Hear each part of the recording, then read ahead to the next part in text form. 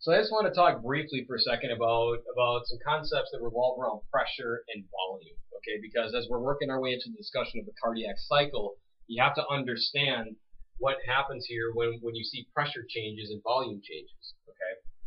Now, what I have written on the board here is that pressure and volume have an inverse relationship. Okay, they have an inverse relationship. So basically, in a nutshell, what I'm saying by that is that as one of these rise, the other will fall. Okay, so as one rises, the other falls. That's what I mean by an inverse relationship. Okay, so basically, as pressure rises, that will cause volume to fall. That will cause volume to drop. Okay, so let's use a syringe as an example. So let's say you've got a little jar, okay, and then in that jar you've got your medication, whatever it may be, all right, and then you've got your syringe, all right. You place the needle in the medication, and then you start with the plunger down. Okay, you start with the plunger down, so the plunger is way down here. Okay, so basically what's going on here is that there is a very low volume and there's a high amount of pressure in here. All right. So then what you do if you want to fill the syringe, you grab the plunger and you pull it upward. And then what that'll cause the plunger to move up. And then as the plunger moves upward, okay, you will create a negative vacuum and you'll draw the medication, you'll draw the fluid out of there, out of the jar. Okay. So basically what you just did is you increased volume, and as a result you decrease the amount of pressure in there. Okay. So then what you'll do is then you'll take this syringe. Okay, you'll take the syringe that's filled with the medication. So we'll put our plunger up here, and then we'll put our med in here. I don't know what medication. Let's just say insulin for the sake of discussion.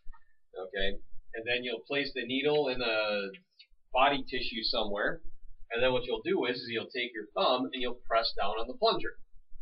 Okay, and then what'll happen is as you start to push the plunger downward, you start to decrease the volume inside that syringe. All right, you decrease the volume inside that syringe. So basically, if I were to just plug the end of this syringe, as you decrease the volume, what's going to happen is, you know, the liquid medication here is going to try to disperse because there's not enough room for it in there, and it's going to have to go somewhere. So it's going to be pressing along the walls of the syringe. And then now, as you know, the opening of these needles, or these needles have an opening on the end.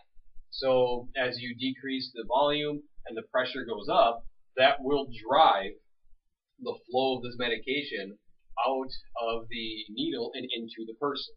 Okay, and then that's how you inject the medication out of the person, out of the syringe and into the person. Okay, and the same thing happens in the heart. Okay, when you have, when the heart squeezes, okay, when the ventricles squeeze, okay, you're decreasing their volume, and as a result, you're increasing the pressure. Okay, you're increasing the pressure within those chambers, and when you're doing that, that's driving blood flow. Okay, that increased pressure is driving the blood out of the ventricles and into your arterial circulation and out to your organs that need to be perfused with this oxygenated blood. All right, so keep that in mind, that as the chambers squeeze, their volume goes down and their pressure rises, and that will create the flow of blood out of the heart. And then as the chambers relax, the volume increases and the pressure decreases, and that will allow the chambers to refill with blood.